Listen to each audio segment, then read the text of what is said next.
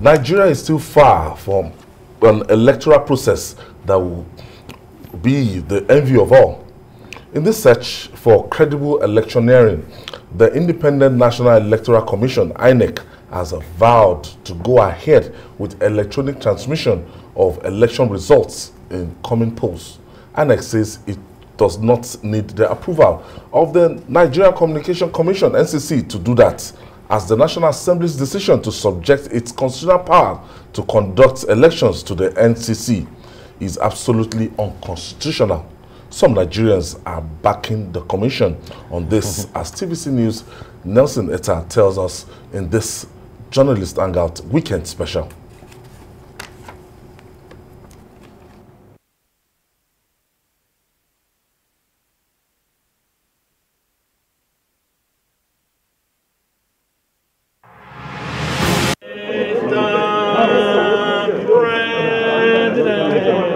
To be or not to be, this has been the raging debate on the use of electronic transmission of results by the Independent National Electoral Commission, INEC, for the 2023 elections in Nigeria.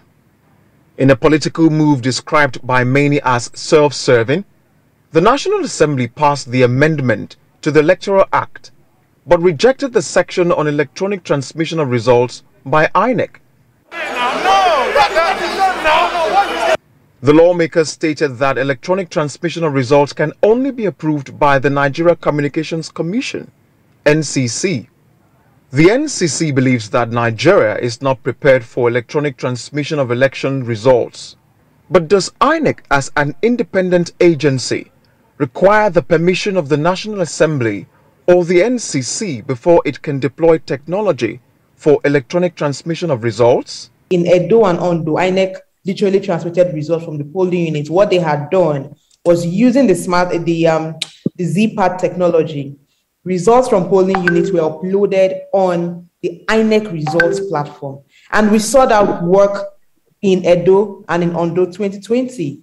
Now, what did Edo and Ondo teach us? That INEC can actually transmit results from polling units with the right technology, if allowed to do that. Why this became a debated issue was because a lot of groups have been advocating that the Electoral Act should recognize, or rather give INEC the power to electronically transmit results, just so that it is not regarded as an INEC policy, but rather a matter of law. If you're running your office and you find out that using Excel is easier than using a manual ledger, you don't need to write a policy to say, from this day forth, we of this organization shall hereby be using Excel.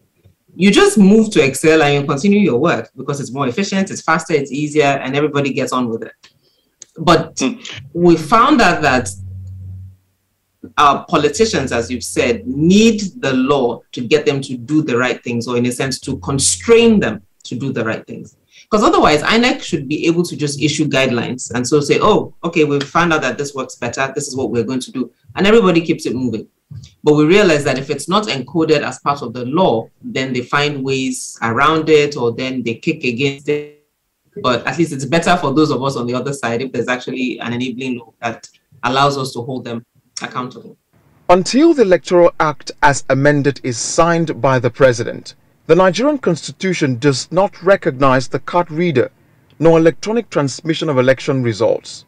Can these influence or cause litigations if the need arises? The purpose of this electoral transmission is that to have a consistent pattern by which election can be transmitted, and the other party, the litigant, the lawyer challenging any kind of a dubious electoral result, can rely on those data to challenge those results.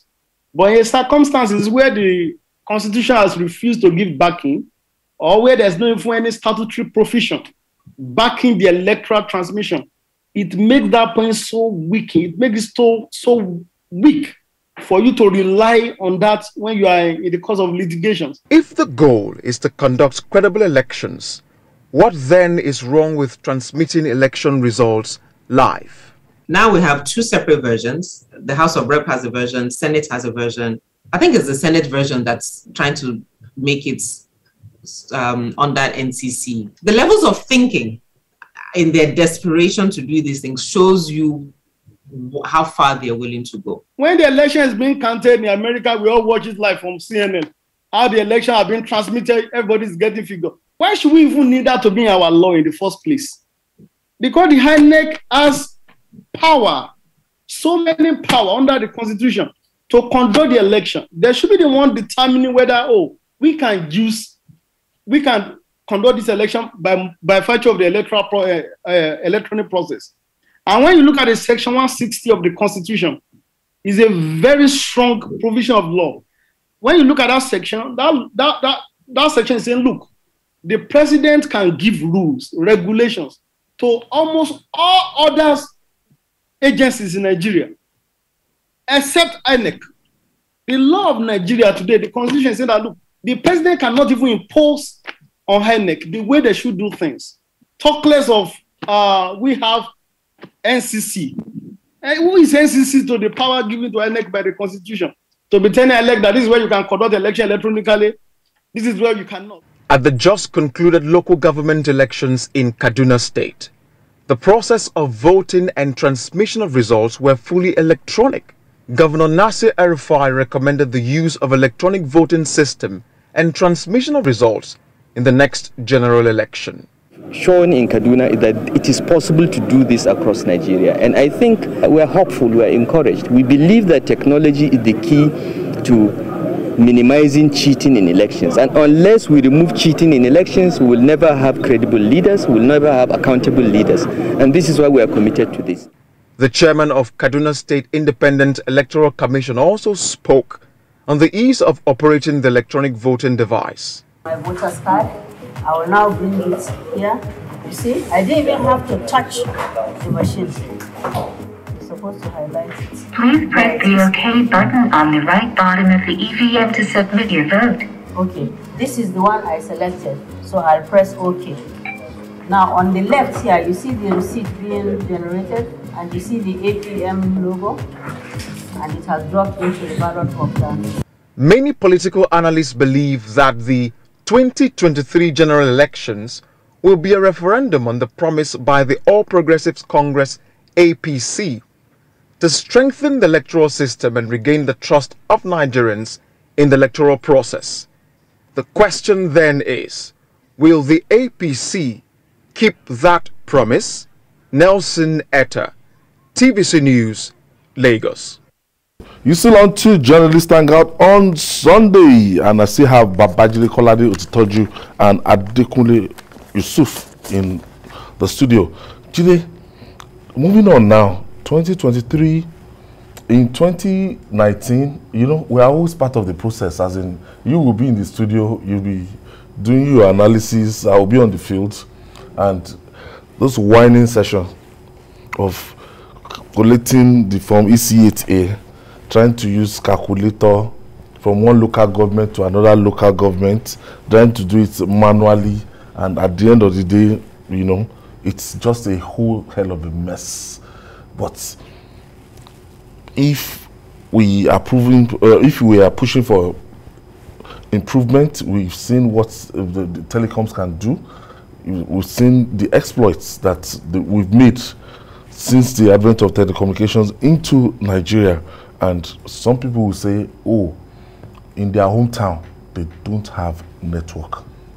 But there was a senator who claimed that in his hometown that there's no network, and residents of his community came out to say, you are a liar.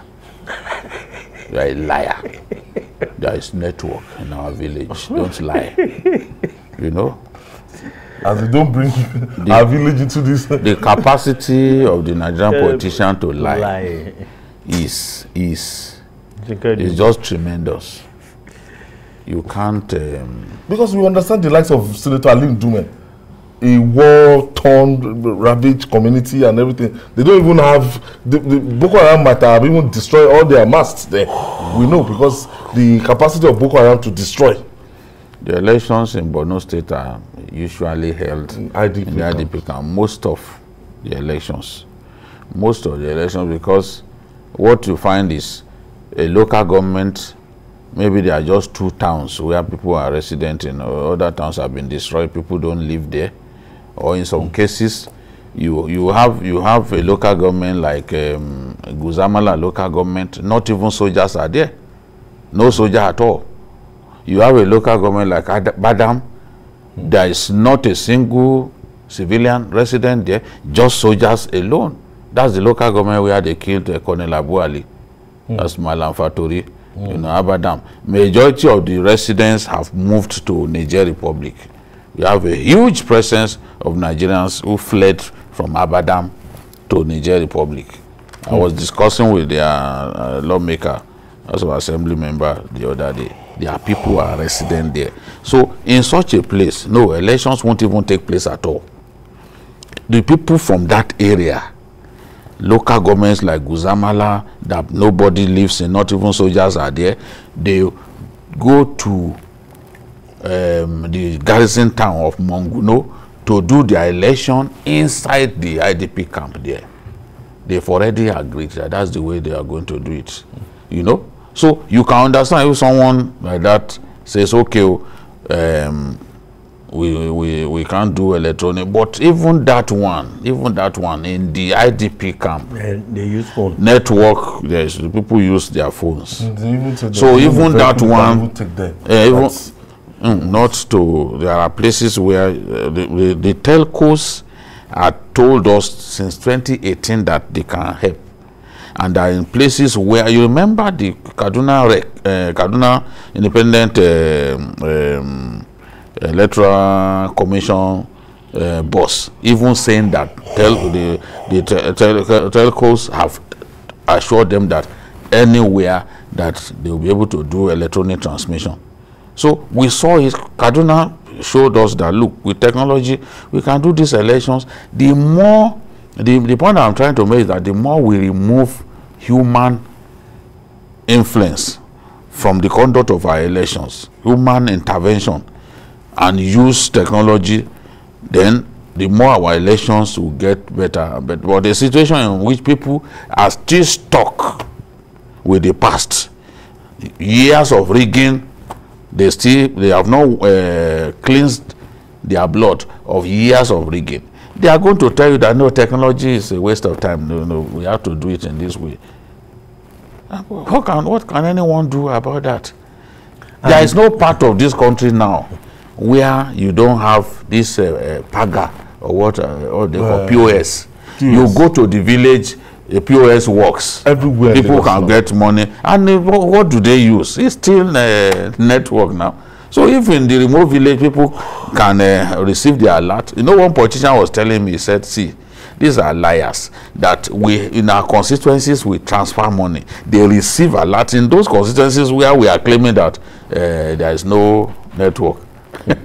How do people receive the alert? We send money to them, they receive. Is it the fear of losing the election, or we just don't want to move forward, or we are considering, or both, or we are considering, look, my people, that if we adopt this system, it will automatically disenfranchise, or there's a tendency that it will disenfranchise the large chunk of would-be voters? I see it as a reflection of the caliber of people we have in the political space. People who are more interested. Let me quickly take a board member of Yaga Africa, Iziwagu. Thank you for joining us, Iziwagu. Thank you, Ayo. I hope you can hear me. Yes, I can hear you, Izzy. I know you are on transit. Now, we've covered the election together from Anambra 4 years ago, everywhere, all the states we've been to, and you've seen the process. And Yaga Africa is at the forefront of advocating for, you know, electoral reforms. But our National Assembly, the way it's looking, we might not be able to deploy for 2023. But why INEC is saying that we have the capacity to deploy these electronic voting devices? Transmission. I think if you can hear me, I think it's I followed the conversation. I think what we need to be clear about is that we need to temper that conversation so that we don't create we don't create unnecessary excitement. We have to approach our conversation in a manner that puts INEC not to give complicity to the exuberance that INEC is currently displaying, that it can, overcome the challenges that technology is a challenge in election, and we must gradually engage that conversation in a way that provides us the shock absorber for the kind of challenges that we face. I listened to colleagues in the studio who were talking about that in every village, there are villages that you send money to and they will not get money until 3 days or 4 days after. That is the reality. Either you were in Edo, the technology was deployed in the Edo election. What was covered was less than 66% of that state. Many parts of that state were not, INEC was not able to do electronic transmission of results. So we need to, I think, approach this conversation in a more nuanced manner than Amphinos do. The second point is that let us also realize that the community collusion in election is real, where community politically exposed persons, town unions, district heads ambush electoral officials and ensure that they do not follow process and procedure, and with agreement of party agents. So I'm just throwing this out as some cautionary spin to be able to understand that the crisis is not just the way we have seen it. We have seen INEC tell us we are ready for elections, where everything is ready, and then we postpone elections. And when we postpone, nobody takes responsibility. Nobody comes to say, this is it. We paper over it. The next election, we are told that we are 100% ready. So let us also listen to those who are raising concerns. It's important that we listen to those who are raising concerns and see how we can follow those concerns to approach elections in a way that can give us the outcome that we're expecting. That having said that, INEC is constitutionally called Independent National Electoral Commission. But the challenge is that our election is governed by law. Many jurisdictions, their election is not a law-driven process. INEC in Ghana, the Electoral Commission in Ghana does not require the National Assembly to pass any law to give it power to conduct election. But today we are in the National Assembly seeking electoral reforms. So if you have to go to the National Assembly to seek reforms, to seek improvements in your election, you should be careful that it is also politicians that are in the National Assembly. And so we continue to put the pressure and make sure that they do that which, will improve elections, because politicians are driven by interest, whether from the north or the south or the east. It is that interest is about winning elections, and they are the ones we go to, because our election is law-driven, to give us laws that will improve our elections. That is the tragedy that we are in. So we need to understand carefully that if you have a law-driven election, you need to be careful how much you say INEC should just go ahead and do what it likes. Then the judiciary is waiting for you. In 2015, the judiciary gave a knock, a very big knock on the card reader. They said the card reader is not recognized by law. And so we had to approach the National Assembly again to say, look, can you mainstream this and give the INEC the power to deploy whatever technology it can to administer elections? So the challenge is the kind of process that we run in our country. We have to always, for INEC to get money, it has to go to the National Assembly. While it is called independent, it has to, the appropriation for its resources has to go to the National Assembly. So these are just some of the huge challenges that we face. So I'm just saying, thank you. Thank you, Ezewagu. Ezewagu is a board member of Yaga Africa. Thank you in spite of that short notice. So, gentlemen, moving towards 2023, I don't know, is it done and dusted? That's...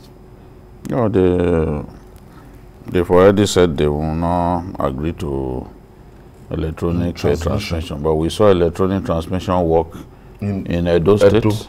And they made the election very transparent. And Ondo. In fact, people already had an idea of who had won. Yes, in the afternoon. Before the end of... and then in Ondo too, it worked. Yeah. So are people saying that Ondo and Edo are probably the only states in Nigeria where it can work? No, INEC even told us that they conducted some off-season elections in some very remote parts of the north, and electronic transmission was used. You know those by-elections that they do, that very remote. So except we are saying, oh, that those elections, something is wrong with those elections. All that we are after is, let's have transparent elections. You had the governor of Kaduna State saying that you can't have good leaders if you don't have good elections. Politicians have a feeling that they don't need you, that they will win election whether you like it or not. We must not be found in that kind of situation. Yes. If politicians know that they can't win any election without the electorate, they will work for the people.